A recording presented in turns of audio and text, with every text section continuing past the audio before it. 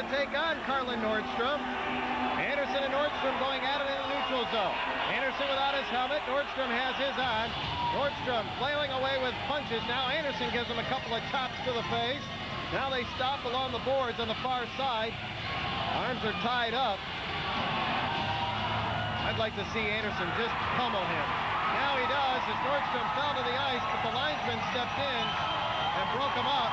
Dallas Anderson looks to be a little bloodied, but he got cheap-shotted by Nordstrom at the start of this thing and was pulled down on the ice. I have to continue to battle here and put it together tonight. Got an icing on the play. We'll get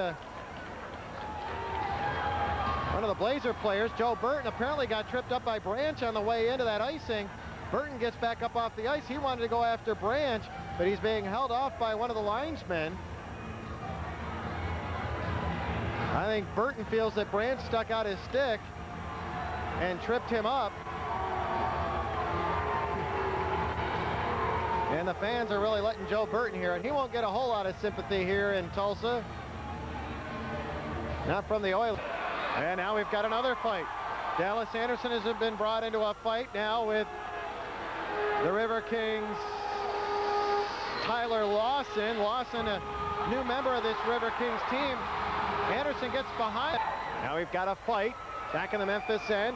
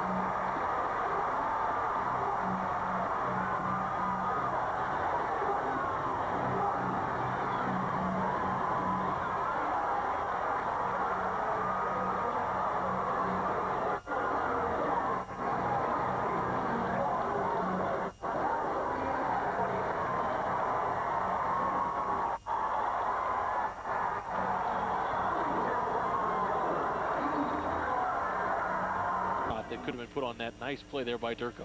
Tim Schneider gets the draw for the Riverkings, clears it out to center ice, and then Thompson onto the ice real quickly for the Eagles. Cornish tries to play it in. Thompson there as well. 14:26 to go, rolling along first period. Here we go, right up the hop. Fred Thompson and Cornish going ahead. Thompson another right. Thompson 3-4 rights in a row. Another one by Thompson. He's only using his right hand, and he caught Cornish in the head.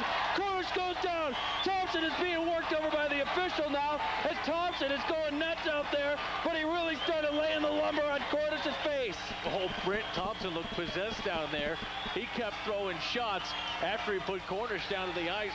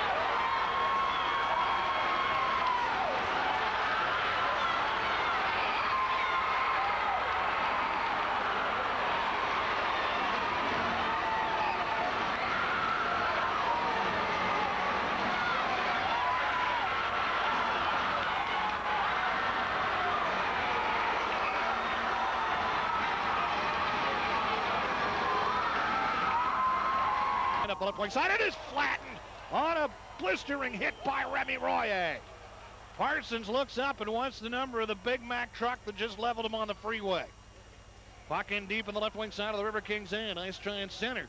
It's loose now and on the far side, and the Kings come away with it. Now Royer at center ice being challenged, and it is Memphis's Jeremy Cornish taking exception to the hit, and Cornish gets a couple of lefts from Royer. Royer and Cornish. Remy coming with the left hands. Cornish trying to tie him up over near the Memphis bench area. Jeremy Cornish and Remy Royer. Royer's helmet is off. Both players with each other's arms tied up right now along the glass. Linesmen start to converge, but now they, after hesitating for a second, step in. Well, Jeremy Cornish certainly took exception to the hit on Parsons by Remy Royer, and Parsons, I don't think, ever saw it coming. And he certainly did. Mark Richards, he took exception to it. He sent Jeremy Cornish jump right over.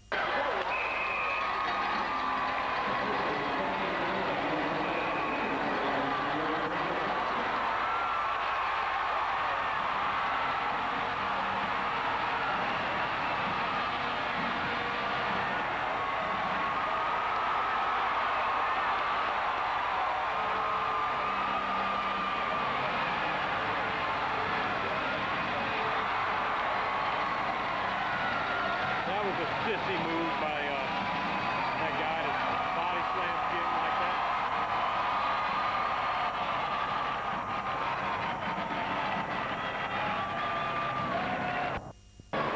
The Minnesota State Center Riverkings would like to remind you to please keep your eye on what you're playing at all times.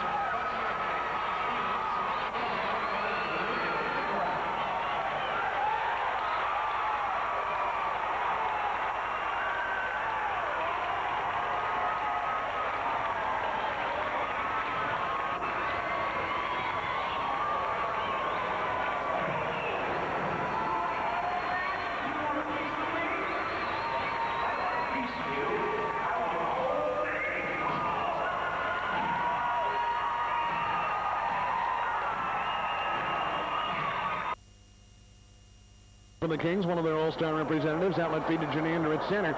Now we've got gloves dropped at center. We've got Ken Boone on the ice, going to go at it with Jeremy Cornish. At center ice, right at center circle. They have one another's arms pretty well tied up right now. Boone trying to get a right free. He swings with a couple of rights.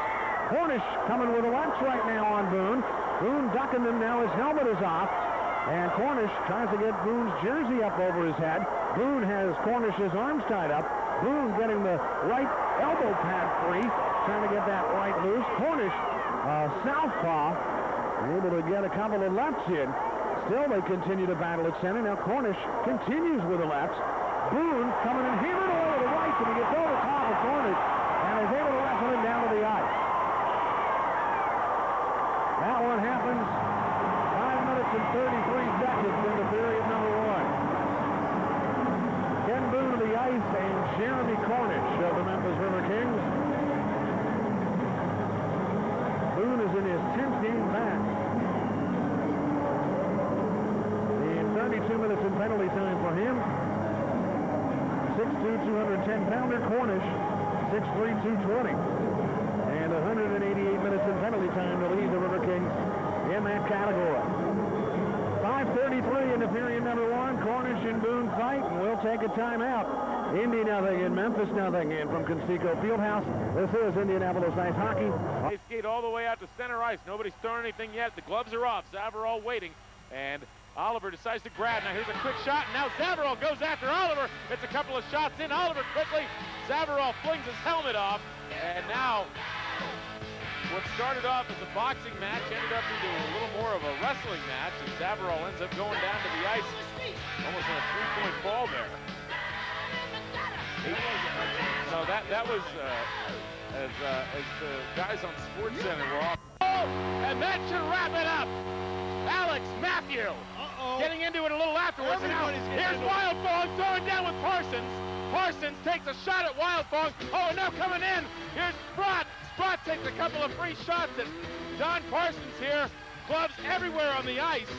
I really hope that 2 of the guys from Bossier get suspensions out of this. Sprott came in. This was bad. After Wildfong, what happened initially, Matthew came around on the left side.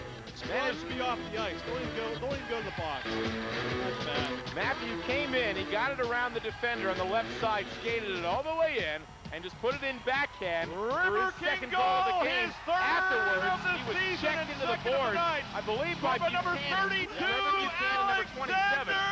And obviously, Don Parsons, the captain for the Riverkings, took exception to that. He was over there. He threw his gloves down immediately in retaliation and protection of his teammate. Second of the night, scored by number 32, went after Alexander Matthew. a bit more. Wildfong comes in and drops the gloves on Parsons. Got a couple of shots in. Parsons returned fire. And then Sprott came in after the officials had jumped in and threw a couple of shots. They're about to go at it here. They just dropped the gloves immediately. Moore getting set, skating around, and he takes a couple of shots and gets some hits into the right. Another right, and now retaliation from Bessard. He is just peppering Moore's head. Moore down in a crouch and almost getting his jersey pulled off here. Now Moore trying to retaliate. Moore waiting. Now he gets a couple of shots in. Linesman jumps in to try and fix this up. I'm not sure if you call that a draw. Julio. Moore got in the early shots, Broussard got in the late shots, and Moore was not happy. They broke the tell ya. Cornish takes the face off, and now he throws down over here on the right side. This is him and Scott, and Cornish takes him down and just rips him a couple of lefts. Whoa, my goodness. Cornish went in, took the face off. Oh, and Cornish gives him a double deuce. Skates off the ice twice. Oh. And he gets a huge round of applause as he goes off the ice. I tell you what, folks, we've had pretty much everything you could possibly want in this contest today. We've had delays, we've had goals, we've had changes in momentum. Penalty to number 5, David Olivier. We've had and 2 for the Riverkings number 11 in the Jeremy last Cornish. 4 Both players 5 minutes for fighting. Play. Time of the penalties 19:37 of the period. Once again, the Mudbug penalties to number 5, David Olivier. For the Riverkings number 11, Jeremy Cornish. Both players 5 minutes for fighting. Time of the penalties 19:37 of the third period. Guess who's taking this face off? Number 16, Brian Tucker. Let's guess what's going to happen here, kids. Tucker and Campbell, and now the linesman. Tucker and Campbell. Linesman is saying to Tucker, do not drop your gloves here, please. And indeed, Tucker will just kind of let it go off. Riverkings win the fight. 15.3 to go. Dixon takes a swing. Can't get one in. Looking, trying. Now here's a shot by Soki on Dixon, and now Dixon takes his man down, gets back up again. Dixon still trying to get position. The linesman trying to jump in. They back off again. Dixon with a couple of roundhouses. Couldn't get it in. Hits him in the back of the head. And now Dixon on a swing ends up going to the ice. And with 15.3 seconds to go, we'll see Trent Dixon and